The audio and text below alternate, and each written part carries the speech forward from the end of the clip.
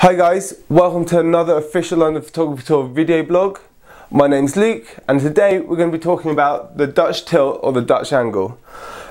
What is the Dutch tilt or Dutch angle? Well, in really simplistic terms, if that's landscape, that's portrait, the Dutch angle is anywhere in between the two. It's anywhere from here to there. And basically what you're doing is you're shooting a shot on an angle. It's a really great technique. It adds a lot of drama to the shot. It's actually a cinematic technique. It added a bit of tension to the shot.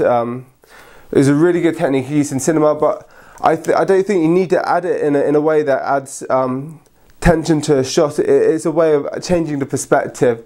It's a really good technique for mixing things up.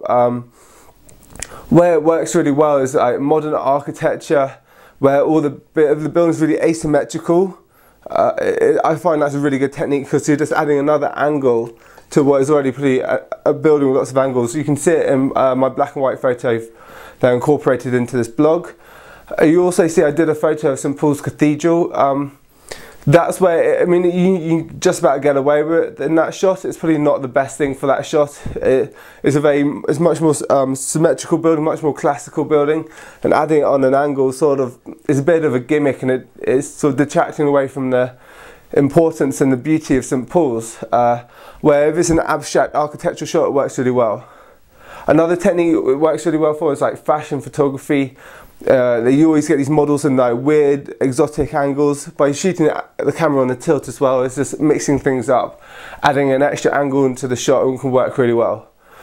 The best way to find out if it's going to work or not is just by doing it and critiquing the shot. Don't forget, it has to add value to the shot. It can't be adding it as a gimmick to the shot. So use it sparingly, but please use it, and you'll have some great results from it. Okay, so that's it for this video blog. Until next time, have great fun at taking photos. Bye.